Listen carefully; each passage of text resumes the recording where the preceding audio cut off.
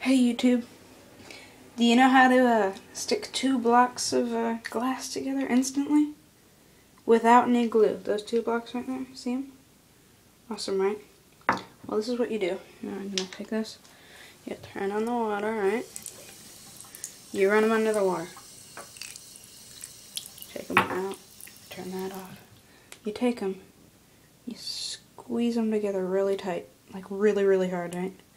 Keep squeezing them until they seem to be stuck together, right?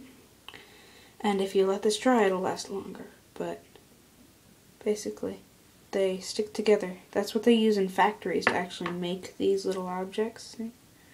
They take one half and they etch it, and then they do the other half, they etch it, they put it together that way first, so that they can cut the edges, the corners. See how the corners are cut there?